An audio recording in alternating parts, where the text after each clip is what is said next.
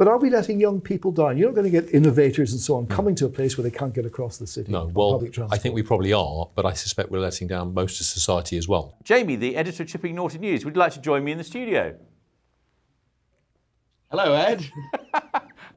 That's incredible. So all you've got there is a simple camera in a green screen studio with a green desk in front of you, sitting at home. And actually, we're not even using a high, volume video line, high data line for this. What are you doing already? I noticed you've already sort of had the wings in the oven to cook them. We have. We've cooked the wings in the oven, and then we're just going to do what you love best, Steve, which is to reverse sear them. Yeah, sounds great.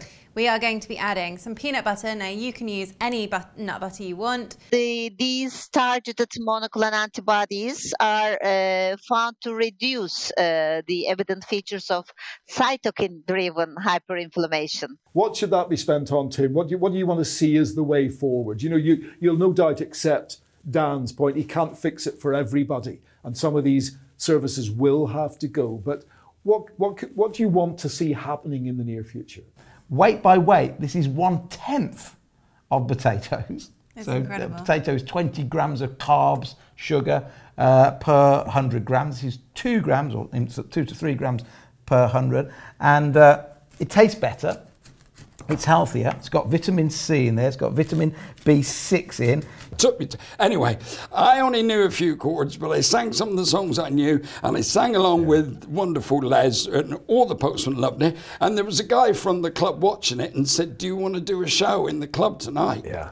And frankly, I really am confident about that, despite the challenges that we're facing. But what we've got to do is, Tim talked about a vicious circle. We've got to create a virtuous circle. Well, let's now go to Jamie in our interactive hub opposite St Paul's. Jamie, what are people saying around the country? Well, honestly, it's a very, very mixed bag. We've got some quite strong opinions from people who have been quite upset with their local GP surgery. But what do you think rice is doing when we consume rice? Panel, let's have a guess on the rice. We've got 20 teaspoons, we've got 10 teaspoons, we've got 20 teaspoons, we've got 4 teaspoons, we've got 15 teaspoons. Well, the answer is, and we've got 8 as well. The answer is 150 grams, which is what we've got in this little dish here.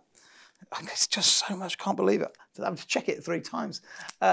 10 teaspoon equivalent of sugar.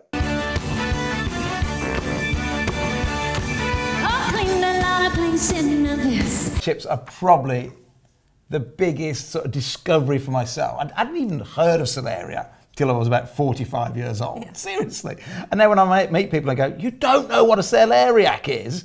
OK, thank you very much indeed for that. I want to bring in Professor Smith here.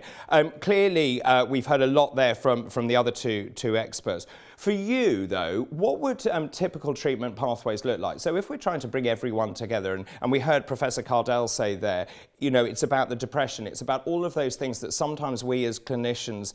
Thank you very much. So we're going to start with, first of all, by the way, I got into trouble for this Ofcom had a little go at me. I said recently, but I'm going to say it again because I stand by it. The most nutritional part of the donut, the hole.